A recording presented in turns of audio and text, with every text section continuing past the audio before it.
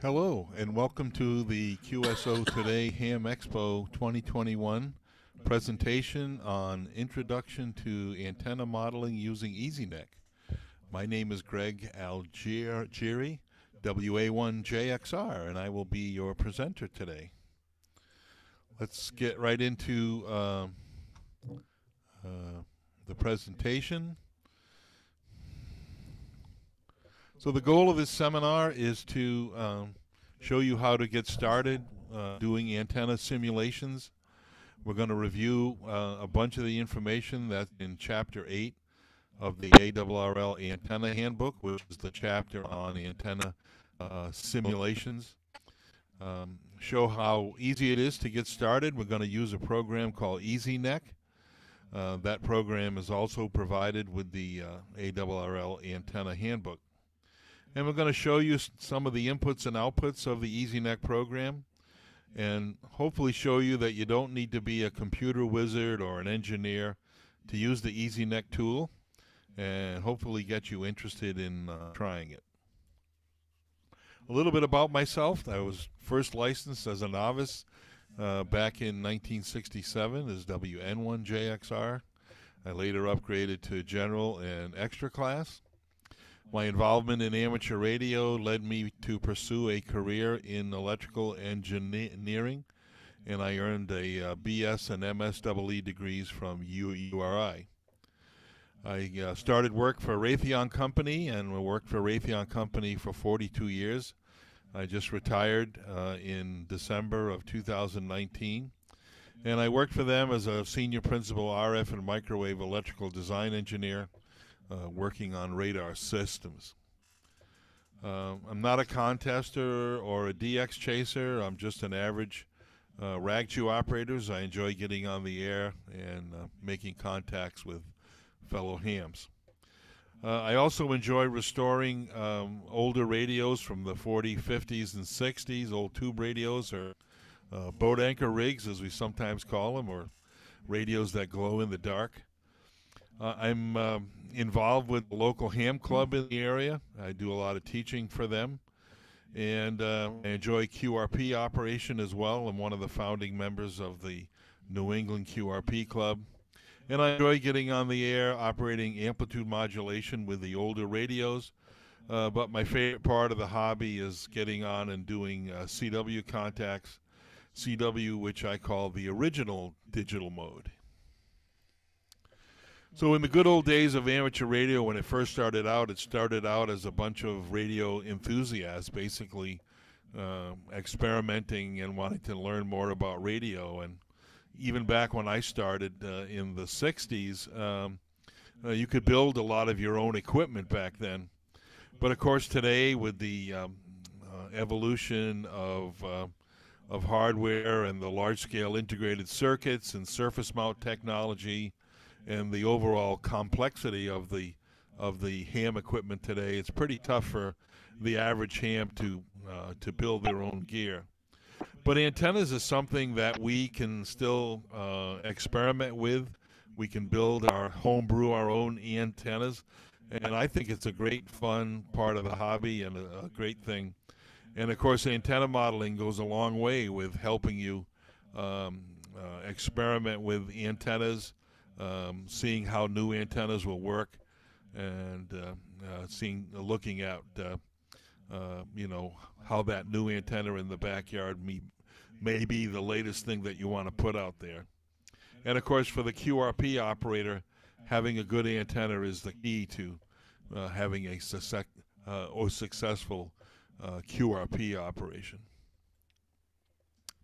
So what is antenna modeling? Antenna modeling is a computer simulation of the performance of the antenna. The computer simulation allows antenna performance to be analyzed and parameters to be changed to see how they might affect the performance of the antenna. What are some of the parameters that we look at? Of course, antenna gain is one. If you have a directional antenna, then front to back ratio or beam width might be something you might want to look at. And of course, takeoff angle is very important with an antenna, especially if you want to work long distance. A Also, the simulation allows you to look at the impedance at the feed point of the antenna, and therefore you can get an idea of what the SWR is going to be. And then, of course, you get what's called the antenna pattern or the far field plots. You can see what's called a three-dimensional plot, or you can see two-dimensional plots, the azimuth plot, which is kind of the northeast-southwest indication of how the antenna is going to work, and then the elevation plot, which shows you what the takeoff angle of the antenna is. A little bit about the history of antenna modeling. Antenna modeling uses software called the NEC formula. That stands for the Numerical Electromagnetic Code. It was originally developed by Lawrence Livermore Labs. It was originally designed, it would only operate on large mainframes, but they developed a mini neck version that would allow on PCs. And of course now there are a whole bunch of different versions that will operate on PCs. Easy Neck, 4-Neck 2, Mama Gal, Mini Neck. There's a whole bunch of them that'll operate on PCs. For this presentation, we're going to focus on the Easy Neck program, which was developed by Roy W7EL. So what do the antenna plots look at? Here you see a typical three-dimensional plot. If you take a horizontal slice through that three-dimensional plot, you get what's called the azimuth plot. Once again, that's kind of the northeast-southwest look. And if you take a vertical slice through the three-dimensional plot, you get the elevation plot, which shows you kind of the takeoff angle. You can also look at the impedance at the feed point of the dipole or the antenna. Here you see a 80-meter dipole, 130-foot wire, and looked at the impedance over the 3 to 4 megahertz range, and so you see the SWR resonance dip there at about 3.5 megahertz with about a 1.4 to 1 SWR. What are some of the things we have to tell the model? Well, we have to tell the model the physical layout of the antenna, whether it be a dipole, a Yagi, or a quad, or a vertical, whatever it might be. We have to kind of tell it what the physical layout is. We have to tell it the frequency that we're interested in looking at the antenna at. We have to describe its height above ground. We have to tell the model what type of conductor we're using, whether it be wire or tubing, and any losses with that. We have to tell the model what kind of ground we're placing the antenna over, and any kind of losses with that. We have to place a source at the antenna or the transmitter. And if we have any loads or traps or anything in the antenna, we can also describe those. And of course, we can hook up a transmission line to the antenna as well to model the overall antenna system. So let's start out with your typical half-wave dipole antenna. If you look at the frequency for wavelength, the wavelength is the speed of light divided by the frequency of the signal. And if you convert that so that you have the length of a half-wave dipole in feet, and also convert it so that you're dealing with megahertz and not hertz, you get the familiar formula that we've all seen before. 468 divided by the frequency in megahertz gives you the length of the half-wave dipole in feet. A half-wave dipole works well. It's a resonant antenna, and it works. One of the reasons it works so well is because at resonance, the feed point impedance of the antenna is in the 50 to 70 ohm range, which happens to be a real good match for coax, so you get good power transfer from the feed line into the antenna. The actual impedance of the antenna does vary with height above ground. So in the model, what we do is we represent in this case, the wire of the dipole. We can represent it actually, even though a real dipole would have a center insulator and would be constructed of 2 wires. In the model, we can represent the dipole as just a single wire, and we can place the source then at the midpoint of the wire. The model breaks the wire up into segments, so you have to specify how many segments you want. The NEC algorithm guideline for the number of segments is they like to see at least 10 segments per half wavelength. Insulators are not required in the model. You just basically just show the wire. And like I said, a dipole can be modeled as a single wire, and then the source can be placed at any segment of the wire. So you can do a center-fed dipole, you can place it at the end for an end-fed, or you can do an off-center fed dipole. Various things you can do with the model. So we also, as I mentioned, we have to describe to the software the orientation of the antenna with respect to ground. So here you see the standard XYZ Cartesian coordinates, and we have a single wire labeled as wire number 1. That wire has an end 1 and an end 2, and we've located that wire some height above ground, Z high, and we've located it along the y-axis. I could have just as easily located that wire along the x-axis or at some midpoint part somewhere between the x and y axis, but modeling it like this along one of the axes is just a very easy thing to do, so I chose to do it like that. So let's talk a little bit about antenna gain. And often with antennas there's something referred to as an isotropic radiator. Well, what does that mean? Well, if you think of a light bulb with no shade on it, or even better, think of a flashlight, and if you take the flashlight apart so that just the bulb is sticking out, think of that. That can be thought of as a point source radiator. There's no such thing that really exists in the real world, but it's a source where light or where energy emanates from in all directions, equally in all directions. And with all things, conservation of energy applies. So your antenna is a passive device. We're supplying energy to the antenna, but we're not supplying any additional power, or there's no amplifier in the antenna itself. So how do we get antenna gain? Well, antenna gain is created by just directing the available power from that isotropic radiator to a particular direction. So think of the flashlight.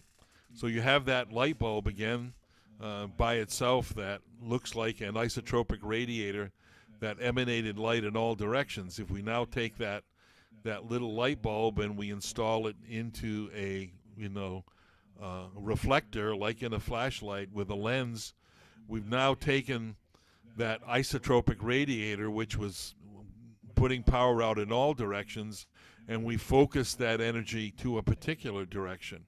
Well, that's how we get antenna gain. We get the antenna gain in that same way. And gain of an antenna is also referenced using the term decibels.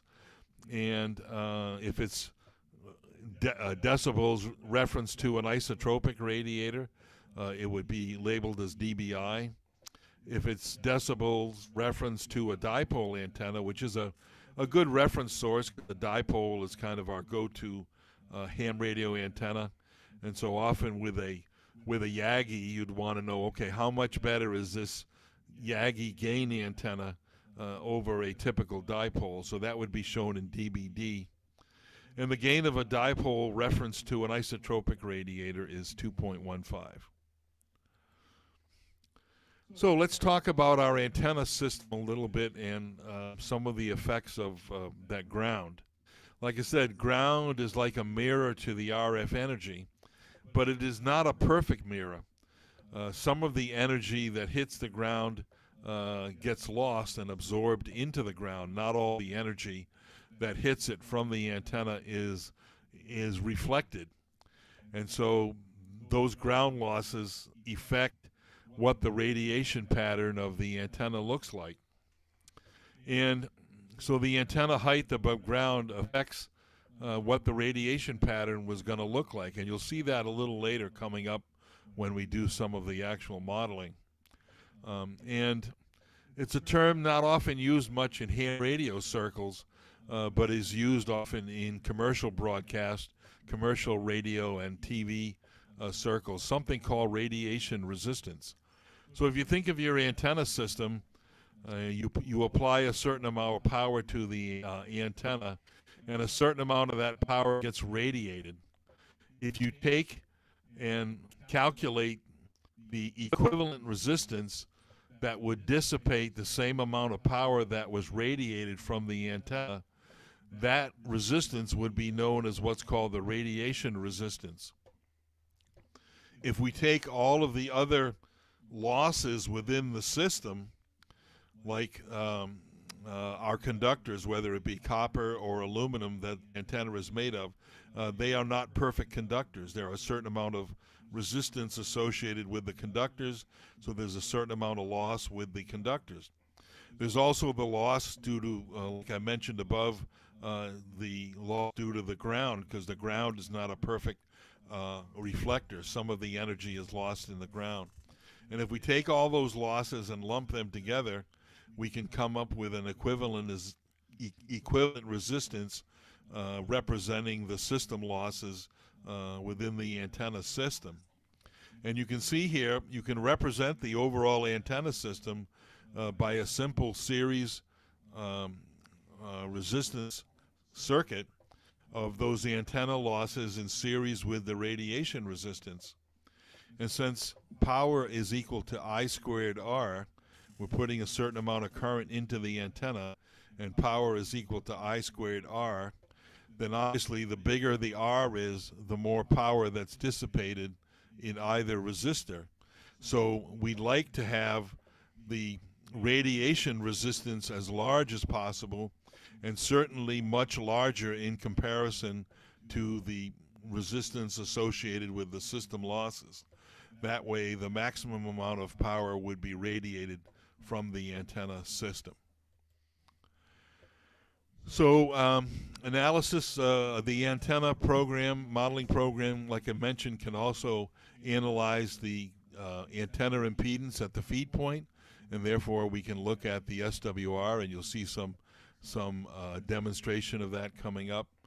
So EasyNet does allow you to analyze the impedance of the antenna, and therefore the SWR. EasyNet version 6 also includes now models where you can include the transmission line, so you can model the overall system of the antenna.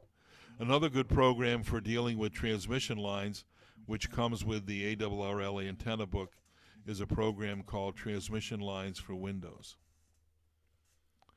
So when you open the EasyNet program, here's the window that you see, and I'll go over it. It has the normal menu buttons along the top, file and plot and view that you see in many software programs.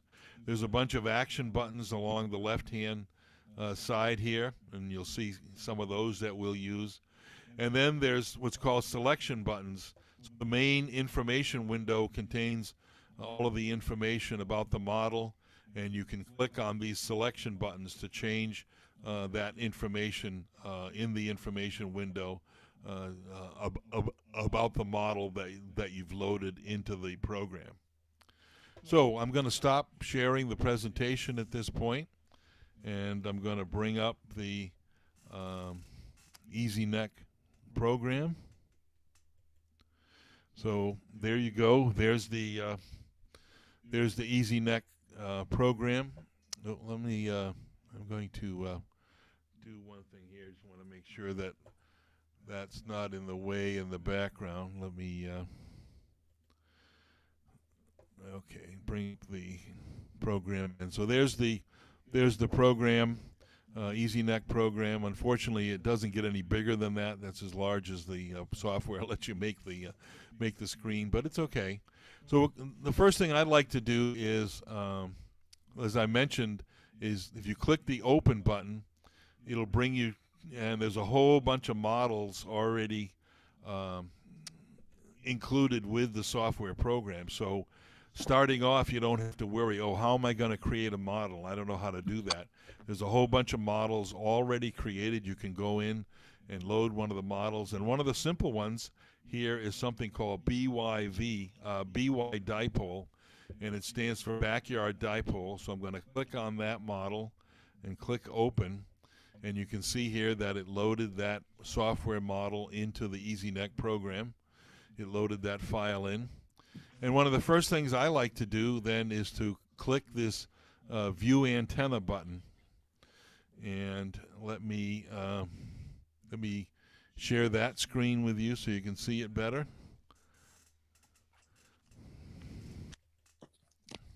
So here you see the View Antenna screen, being a single wire represented by the black line there, and the number next to it indicates that that's what we call wire number 1 in the model. The green dots along it are the segments that the wire was broken up into within the model. And then the circle tells you where the source is located. In this case, because it's a center-fed dipole, we've located the source in the center of the wire. Let me stop sharing that. Let's go back to the main program again. And so the next thing that I like to do is look at information here, something called the wires file. And if I share that with you, you'll see that it's a tabular file, and it's showing here that we've modeled something wire number 1. We've given it, and it has an end 1 and an end 2. And so N1 is located at x equal to 0, y equal to 0, and z equal to 30 feet high. And N2 is at x equal to 0, y equal to 33.43, so it's 33-foot long wire. And once again, it's at a height of 30 feet. We're using number 12 wire. We've broken it up into 11 segments. And for insulation, we've got a dielectric constant of 1 and a thickness of 0, which means we don't have any insulation on the wire. So this is bare number 12 copper wire. You can model wire that has insulation on it as well. All right, so let me stop sharing that, and let's go back to the main screen again. And so we're telling it that we're at a frequency of 14 megahertz. This is a 20-meter dipole, 33 feet long. We have one source. Let me bring up the source window and show you that. There's the source window with source number 1. We've located that source at wire number 1, and we want to locate it 50% from N1. Therefore, in the center. Here's the actual position. It was able to locate it at the 50% point, and it's located in segment number 6. We have a relative amplitude of 1. We don't have any phase offset in the source, and we've modeled it as an I there, which means it's a current source. Stop sharing that, and let's go back to the main program again. So let's see, other things here. Ground type, we have it over what's called a real ground, and that's a good thing. It's a pretty much like average ground that you'd find in most locations, so that's a good ground type to use. Wire loss is currently set to 0. I want to change that, and I'm going to make that copper wire because that's what we're really going to use. Units are in feet. Default plot type is set to elevation. I want to change that. I like to make it look at the 3-dimensional plot, and everything else you can leave at default. So what I like to do now is click this. I think we're ready to go with the doing the actual simulation. So if I click the button here called Far Field Plot, then it'll go off and actually calculate the far field of the antenna and show you the dimensional plot. And if I stop share and share that plot with you, you'll see there is the 3-dimensional plot of the 20-meter dipole at 30 feet.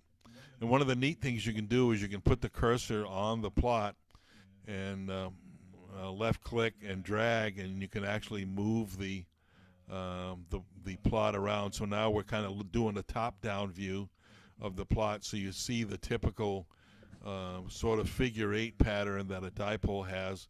The wires along the y-axis here, so the maximum radiation is broadside to the wire. Okay, if I can now take and click on what's called, let me reset that back, and if I click on something called the azimuth slice, you can kind of see a red highlight there. It's taken a horizontal slice through the three-dimensional plot at the maximum gain point, and if I want to look at that now in 2 dimensions, look at that slice, I can click on the show 2-dimensional plot, and I just need to share that screen with you. And so there's what the 2-dimensional plot looks like. This is kind of the north, south, east, west plot. Once again, the wire is running along the vertical axis here, and so you see the maximum gain is off broadside to the wire. It's showing a gain of about 6.7 dB. And if I click on the elevation slice, a vertical slice through that 3-dimensional plot, it's now showing the vertical pattern of the antenna. So you can see the maximum gain takeoff angle is at about 35 degrees here. So that's not bad. That will be a decent performing antenna, and it will give you some good performance. So let me stop sharing all of that and go back to the main screen once again and share that. Let me close out some of these other plots here. Okay, so we're back to the main screen again. One thing I can do here, which is kind of interest, let me go to the wires file, and instead of that dipole being at 30 feet, I'm going to change that to 70 feet. 30 feet was about a half a wavelength. 70 feet is going to be a little more than a full wavelength. So I've changed that. And now let's go back and do the far field plot again. And if I now go and show you what that far field plot looks like now with the antenna at 70 feet, see that that plot looks quite a bit different than what the plot looked like at 30 feet. So you see that height above ground has a large effect on what the antenna pattern actually looks like. And if we look at this plot now in a little bit more detail, I'm going to do that azimuth slice again. You see the slice down through that maximum gain, the lower portion of the 3-dimensional plot. And if I click on the show 2D plot again, let me share that plot with you. So there's the 2-dimensional north, south, east, west plot now. You see much deeper nulls off the ends of the wire, therefore more gain. The gain is increased now up to 7.8 dBi. But one of the even better things, and why it's great to have the antenna as high as you can, if we look at the elevation slice now, we see that the takeoff angle at the maximum gain point has lowered from 35 degrees down to 15 degrees. So this is going to be a much better antenna for working long distance, because with that lower takeoff angle, you're going to get a much longer bounce off of the ionosphere and be able to contact DX stations further away. All right, let's stop sharing that. Let's go back to the main screen again. Share that with you.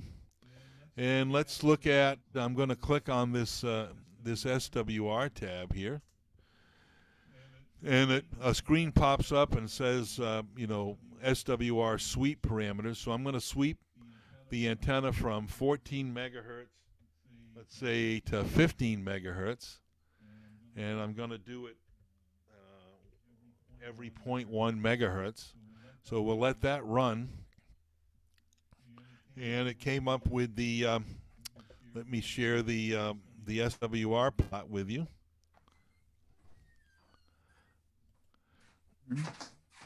So there you see the plot of the SWR of the antenna from 14 megahertz to 15 megahertz. And if I move the cursor to kind of where the minimum is here, you see that the minimum is occurring toward the high end of the band, 14.3 megahertz. So the ham band runs from 14 to 14.35. So ideally, we would probably want to maybe lengthen this antenna a little bit so that the resin dip would maybe occur a little bit further down toward the center of the ham band. But depending on whether you were a phone or a CW operator, you could optimize the performance by varying the length for the type of operation that you want to do. You can move this cursor along at any frequency, and you can see that it gives you the SWR at that point. It also gives you the complex impedance. So you get the resistive and the reactive component at this point. For example, at 14.2 megahertz, it's 69 minus J16. So it's 69 ohms of resistance and 16 ohms of minus, which means it's capacitive or reactance at that point. Okay, so let me stop sharing that. Let's go back to the main screen again. And I can maybe show you some other what some other models look like. Like I say, there's a lot of built-in models. Let's look at some other ones. One that might be of interest here is, this is a 5-element 20-meter Yagi. So if I load that in and click the View Antenna tab, and then click the, stop sharing and share that View tab with you, you see that here you have the model for the 5-element Yagi. Driven element is in the middle, sort of in the middle there, with the source you see located in the middle, a single reflector behind it, and then the 3 directors in front of it. And this is actually a very complex model. You can see it's made up of 55 wires, and what they've actually done in this model is they've modeled each element of the Yagi as aluminum tubes that taper in diameter as you go out. Just like a real live Yagi made out of tapered aluminum tubes would be made. So this is a very accurate model of what an aluminum actual Yagi would look like. I'll stop sharing that. Let's go back and we can look at some other models here. How about here's another one. This is a 2-element quad. Let's share that with you. Here you see the 2-element quad. Each quad loop is made out of 4 wires. You have the driven element loop here with the source down at the middle of the bottom wire, and the reflector element here on the other side. So this would be a 2-element quad. Let's look at some other ones.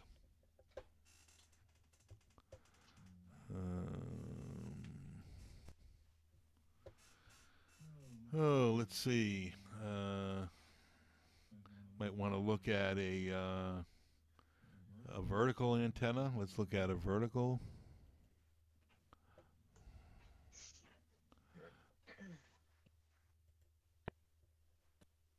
Let me share that screen with you. So here's the model of the vertical antenna. You see the vertical element there being shown as wire number 1 with the source at the bottom of the wire, and then you see 4 ground radials, wires 2, 3, 4, and 5, indicating the radials at the base of the vertical antenna.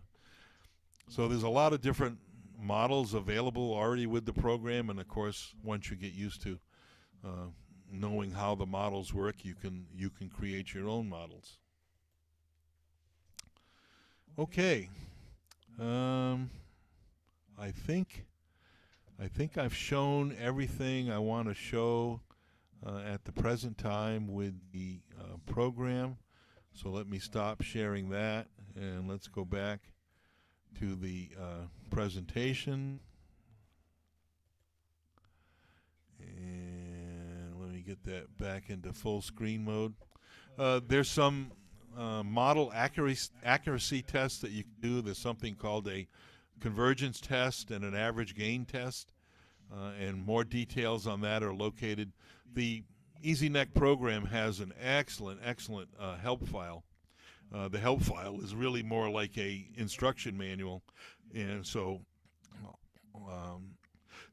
learning how to do all this stuff, including these accuracy tests, is all built within the model itself. But performing these tests, if you have any suspicion that something might be funny with your model and you're concerned that it might not be representing what should be happening in the real world, you can perform these tests and it'll tell you whether it is or not. I've talked with Roy a few times, and you can go to his site, www.easynet.com, and available for free on his site. There's a demo version of EasyNet. The demo version has a limitation of only being able to use 20 segments, but as you can see with simple antennas like dipoles and many other antennas, 20 segments is sufficient for modeling those. So what I suggest is go to the EasyNet site, download the demo version for free, and give it a try. You can have a lot of fun, and you can learn a lot about antennas by playing around with the program. Take advantage of all the models that come with the program itself. All EasyNet versions come with antenna models built in, and of course there's a version of the EasyNet demo program that comes with the antenna handbook as well. If you want to upgrade, then there are programs on the EasyNet site that you can download. EasyNet version 6 is the latest, and the regular EasyNet program, not the demo version, allows you to use up to 500 segments. And then there's an EasyNet Plus version 6 also that allows you up to 2,000 segments. And both of those are very reasonably priced. You're talking like in the $100 range. So if it's something, try the demo version, and if it's something you like and you want to do some more complex modeling, then you can purchase and download one of these programs. I have EasyNet Plus, and it works really great for everything that I've done. So by all means, think about giving it a try. So I hope this introduction to the antenna modeling has helped you, maybe pique your interest in trying to want to use antenna modeling in the EasyNet program. Get the ARRL antenna handbook if you want to read some more about antenna modeling and EasyNet. There's a whole chapter in the antenna handbook or devoted to that. So then try your hand at modeling some antennas, and those antennas that you dream about putting out in your backyard, you can now create an antenna model for it. Try it out on your computer and see if the performance of the antenna is going to fit your needs. Of course, after this presentation, if you happen to come up with questions, by all means, feel free to email me. My call sign, WA1JXR at ARRL.net, or my call sign, WA1JXR at Comcast.net. Will get the email to me. I'll be glad to answer any of your questions that I can. So 73s, thank you for your attention and attendance. And we will now continue on with the question and answer portion of the presentation. Anybody have any questions for Greg? Greg, KD1RV, Larry. I have one question. Will this program work with VHF Yagis? Yes, sir, it will.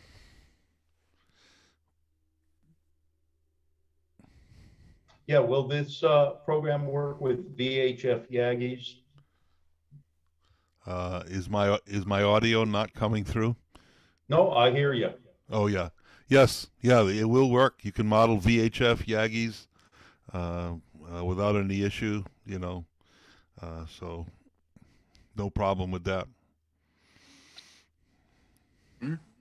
I heard that he was no longer going to charge for that. Is that correct?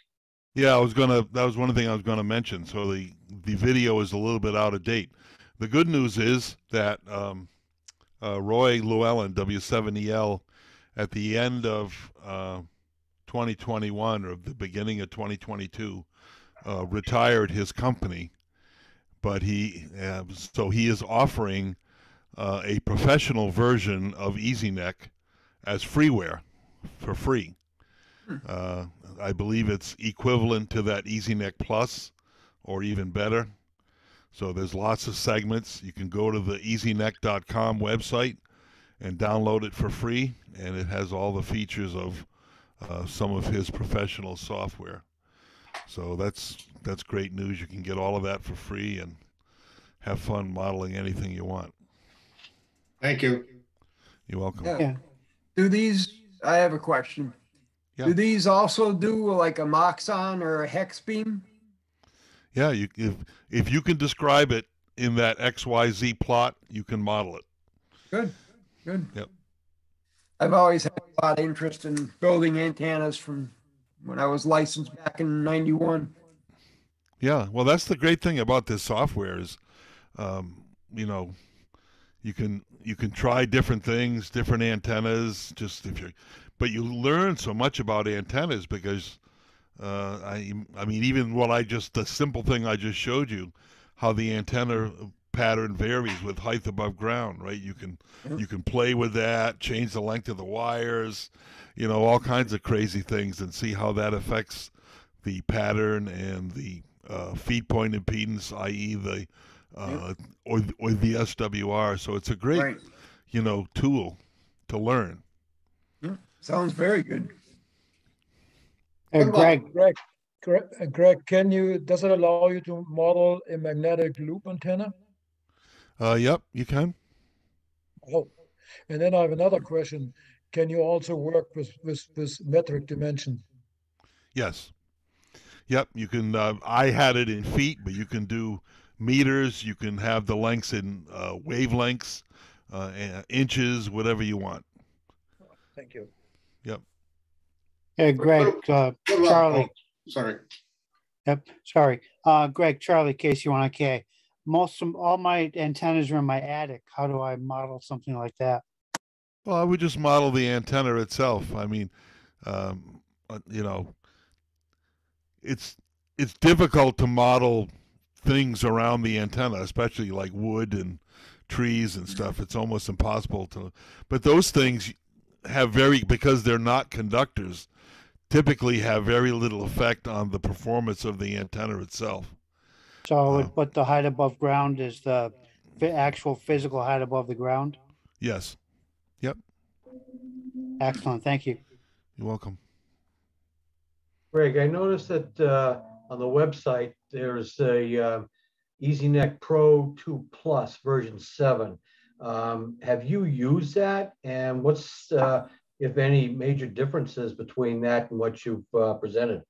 There is no difference between that and what I've presented. There's a few more features and more segments, more capability, but the tool operates exactly the same way, Ray. Okay. Thank you. Yep. Anybody All else? all the screens and the buttons that I showed are the same with that version 7 Pro, which is the free version that Roy is offering now. Very What good. about balance? You know, matching transformers, balance and such. Yep, you could model them as well. There's a tab on the main page for, I think it's called loads, and there's also a tab for transformers. So you can model balance, unins, loading coils, traps, all of that stuff you can model. Thank If you. you go to the if you go to the help file on the program and just put in balun or trap or whatever you're interested in, all kinds of information will come up to help you, show you how to do that.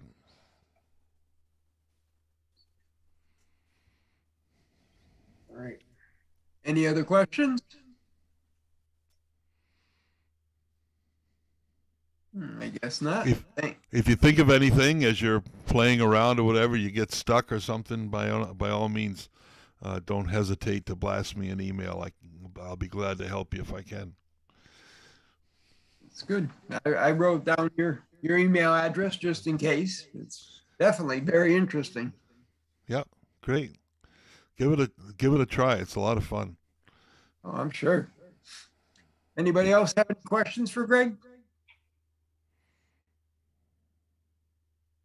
Okay, I guess not. Thank you, Greg. I've certainly enjoyed your presentation. You're welcome. I'm glad to do it. Anybody else have any other announcements, or anybody from the Franklin County Club that have any announcements? Into QFT has her hand up. Nope, didn't see that. Yep, go ahead, Joe. No, I was just trying to clap instead of raise my hand. I'm sorry. But No. well, while I'm already talking, I do have what about a loop?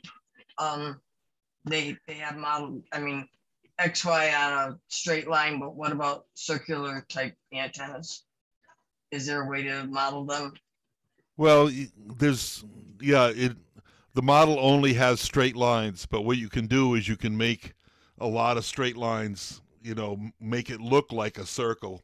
So you can approximate a circle, but you can't actually get curved lines. But if you put enough segments and enough wires in there, it'll be a close enough approximation that it'll work. Thank you very much. You're welcome. Okay, if nobody else has any questions, I'd like to thank Greg. It was an excellent presentation. Thank you for joining us tonight. My pleasure. Anybody else have anything for the meeting tonight? I guess not. All right, thank you very much, everyone, for attending the HCRA May meeting.